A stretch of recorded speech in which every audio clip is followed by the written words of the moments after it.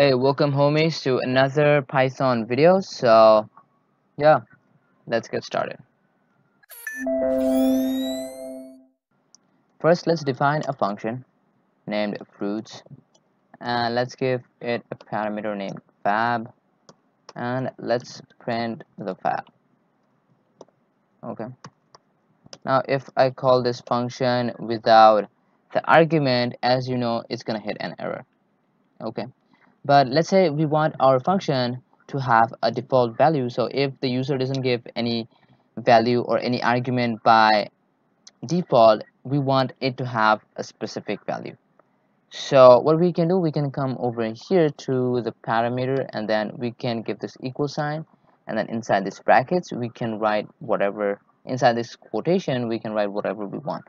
So let's say we want to print saying mango. Okay, so if the user doesn't give any argument, so by default this fab would take a value of mango, and now if I run, it's gonna say mango. Okay, so this is how you have the default values in functions. So now let's look at the pass statements. So let's say you have a pretty much a big program where you have laid pretty much the structure of what you want to do, or let's say you want to build a calculator.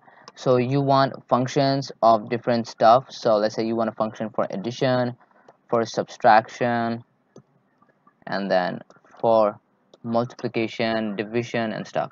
So as of now, let's say we have just these two. So you have basically made pretty much a structure, and you haven't written anything inside of these functions. And now what you want to do, let's say you want to print a statement, let's say hello. Okay, so now if you run, it's going to give an error because none of these functions have anything inside of them. So see, it just hit an error. So if you want to run your program with functions which have nothing inside of them, it's going to always give an error. So to not get any error, we can just use this pass. So what it's going to do, as soon as it sees this password, this will automatically mean that okay, you have this function named addition, subtraction, whatever you may have. Okay, so we can just ignore these two and then just go to the statement that we can execute. In this case it is the print, so it just prints print statement.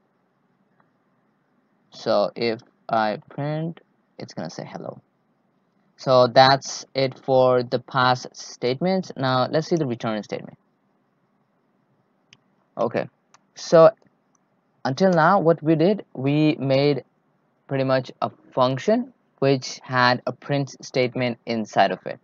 So if I want to add two numbers, I can write a and then b, and then inside here I can write print a plus b, and then when I call this function over here with addition 7 and 9, and if I run, it's gonna give us 16, right? So what this return is gonna do, this return, if I write here return, and if I write here a plus b, what this gonna do, this a plus b will now get stored in this addition function. You can imagine this addition function now to be as a variable. So this variable now would have this a plus b value. So in this case it's going to be 7 and then 9. So 7 plus 9 would now get stored in this addition function. So if we run, it's not going to print anything on the screen because you have just stored the value in this addition function, but you haven't printed out yet. So if I write here now print, and then if I call this function, and now if I run, it's going to print 16. Okay, let's do another program. Let's say you have three variables and then you want to add all the threes. You can write a plus b plus c, and then if I write here addition 9, 98 and 87, and if I run, it's not going to print because it's just been stored, the value has just been stored in this addition. To run this, we need to add the print statement.